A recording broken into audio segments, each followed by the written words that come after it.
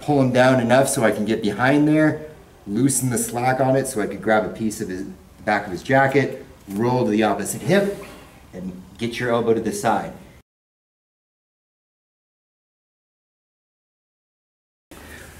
We're fighting off again. We're not flat like Coach was saying. We're off on that hip.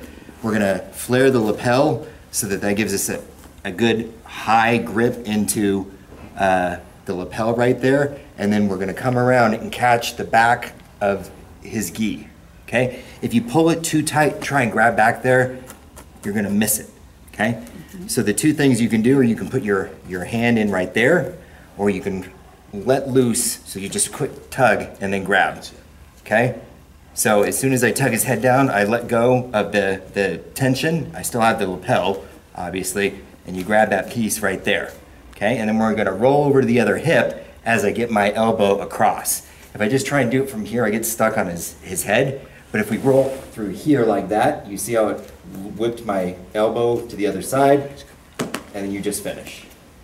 Okay, so again, we're here, flare, nice and high, thumb behind his ear, okay? Pull him down enough so I can get behind there, loosen the slack on it so I could grab a piece of his back of his jacket, roll to the opposite hip, and get your elbow to the side. And you're gonna try and force your forearm into the side of his neck and then pull the lapel on that side at the same time. Okay? So in real time,